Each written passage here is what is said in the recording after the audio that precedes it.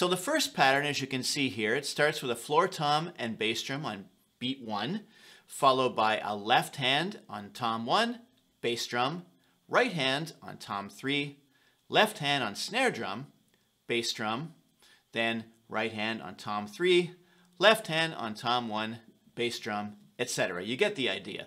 Now, the ending is a little bit different, as you can see. On beat 4, I hit a snare drum and then a right-left foot. So you're going to actually hear two bass drums from the end back to the beginning. It's kind of a fun little pattern. I'll play it really slowly at first, and you can also follow along with the notation. It sounds like this.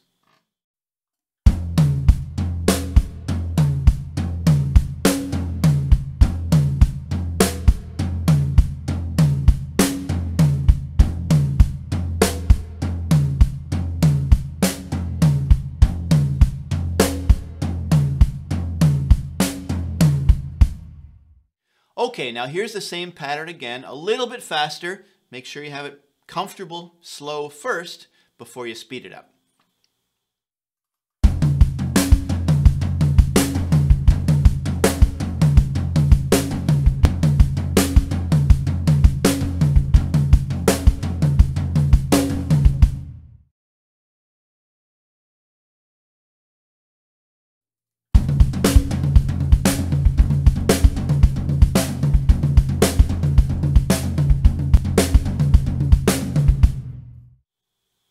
Okay, so far the pattern has only included the right and left hand and the right foot.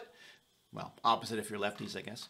But I haven't included my left foot yet, my hi-hat foot. So what I'm going to do is I'm going to incorporate that by adding it on the offbeats, eighth note offbeats. It really helps bring out the syncopation of the pattern. It sounds really nice. It sounds like this.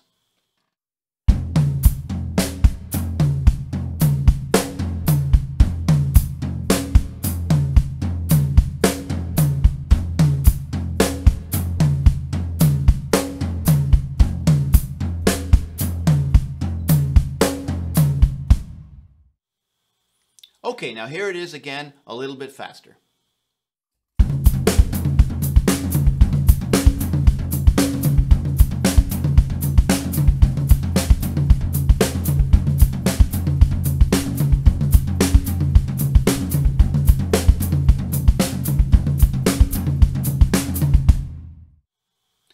Now, I'm sure many of you don't have this little contraption that I have. I have a cowbell with a pedal attached to it beside my hi-hat, so I can actually play the offbeats on my cowbell with my left foot. It's a fun little toy. Like I said, if you don't have one, you can still play it on the hi-hat, that's fine. But the cowbell is a little more forceful than the hi-hat. So I'm going to play it on the cowbell, again, just to bring out the syncopation of the pattern. It sounds like this.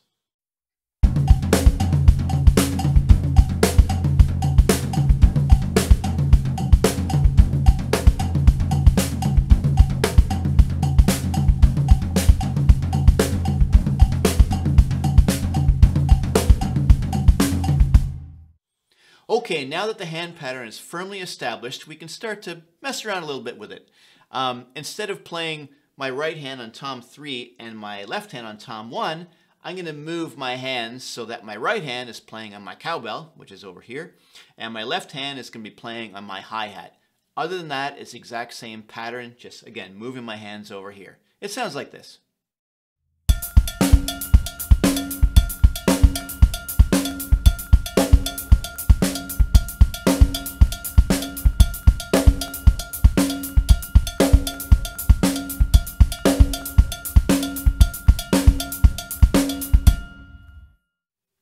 Okay, so now we have a pretty good idea of, what to do with this particular beat.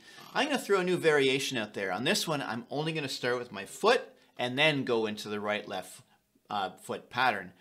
On this one, you'll notice, because I changed a little bit, the right hand is going to play the backbeat on the snare drum as opposed to the first pattern where the left hand played the backbeat. So I'll do it slow at first. It sounds a little bit like this.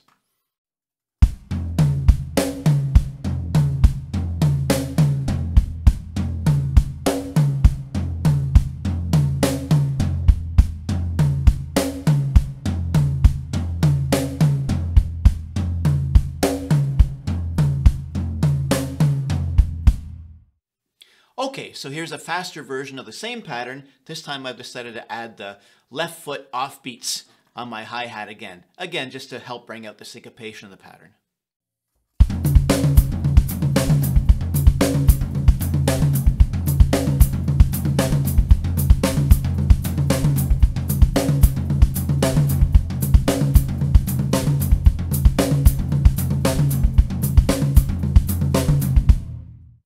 Okay, so for this final pattern, I'm going to do something similar to what I did with the first one. I'm going to move my hands away from the toms and over here. My right hand is going to move from the floor tom to the cowbell. My left hand is going to move from tom 1 to the hi-hat. My left foot, I'm going to move it over to my left foot cowbell. So I'm going to actually loosen off the hi-hat clutch here so I can do that. So you're going to hear two different cowbells in this pattern. I mean, again, I'm sure most of you don't have the left foot cowbell contraption thing, but it's just an idea. If you do have one, it's kind of fun. Certainly you can do it with other things as well. You can hook up a little wood block or a tambourine or whatever you want. It's all about having fun and experimenting. Okay, so here's this final pattern.